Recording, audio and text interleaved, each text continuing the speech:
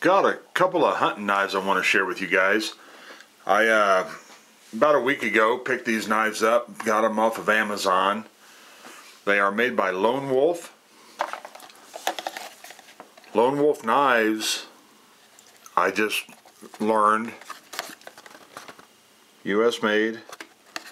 This is the number of the combo pack. Lone Wolf knives was purchased by Benchmade. From what I understand, Benchmade and Lone Wolf knives, their factories were about 15 miles apart, out I think in Beaverton, Oregon. And I don't know, a few years ago or whatever, Benchmade actually bought Lone Wolf. So, you know, I've kind of been getting into knives. I was on the hunt for a nice hunting fixed blade knife, something a little unique. And I was looking at a caping knife. It was the first knife I was looking for, and whenever I was in my travels looking around, I came across these combo sets by Lone Wolf. So I started doing just a little bit of background on Lone Wolf and learned what little bit that I have learned and decided to give them a try. So I did purchase these for hunting. That does come in a leather sheath. You can see that these knives come in one sheath. Single belt loop back here. They are a friction fit inside. You can push it in just a little bit harder and make it a little bit tougher to get out. I personally would not carry these knives like this pounding around in the mountains on a belt.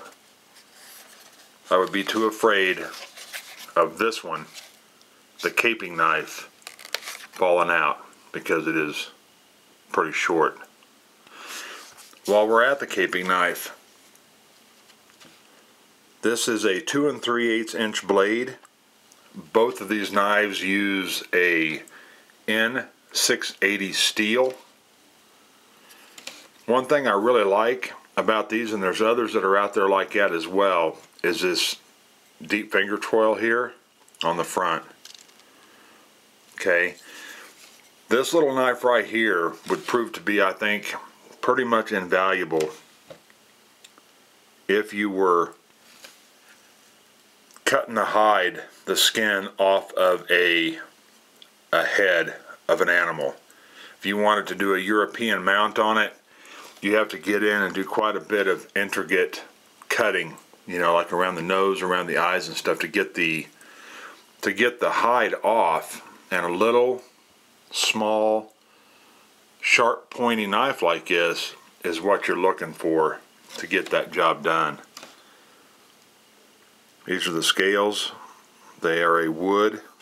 They're not slick. As you can see, it is a full tang.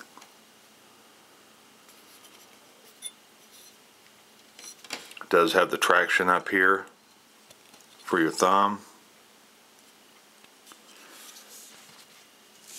To get back to where I was at, I would stick this in my backpack or my fanny pack. I personally would not carry it on my belt because there is no other retention other than friction, and this knife is just a little too short for my liking. You know, I think it'd work its way and pop out. This one here is called their drop point. Okay, this has a 3.5 inch blade, same steel. You can see the curvature of the grip, which I like. That is unique to me. I've never owned a knife like that, so that's something else that kind of drew me to these knives. Same steel. Both of these knives did come very, very sharp from the factory.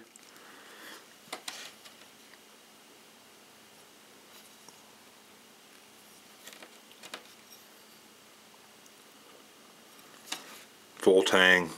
I guess this would be considered a full flat ground. There's no stuff on it. This would not be a very good stabbing knife.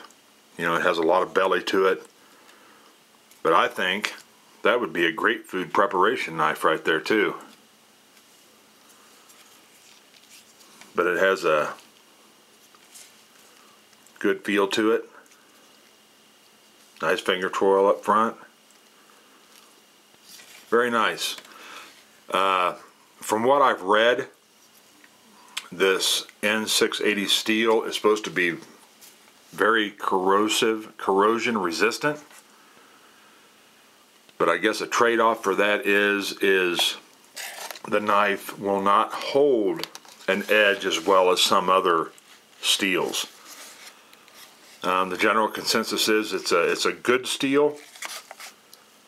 It will take an edge very, very well. But as far as, you know, holding an edge for, you know, an extended period of time, apparently not.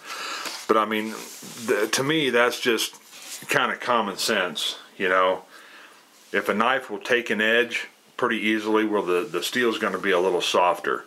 If you have a harder steel that's a son of a gun to get an edge on, but it will hold its edge longer, I personally would rather have to sharpen my knife a little more often and have it take the edge nicer and easier than a harder steel that whenever it does come time to be sharpened, you know, it's a pain in the butt to get that edge on it. Got the holes up here. Not real sure why those are there. I guess, you know, for a lanyard or whatever. I don't know. But I thought that this was very nice looking in the pictures. It got good reviews, and I like the look of the sheath. I like the way the knives look stacked in there. Kind of gives you the best of both. You know, you can use either one for whatever. You know, I would, you know, use this one to gut with. You know, bigger skinning operations, you know, on the body and what have you. And whenever you want the more intricate work, you can pull that little booger out right there. So, anyway, Lone Wolf, owned by Benchmade. I understand that Lone Wolf is still being made in the Lone Wolf factory, but it's just under the ownership, direction, so on and so forth of Benchmade. They are American made, as you saw, so we'll see how they go.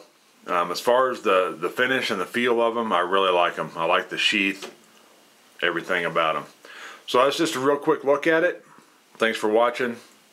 Appreciating all the new subs. Y'all take care. We'll see ya.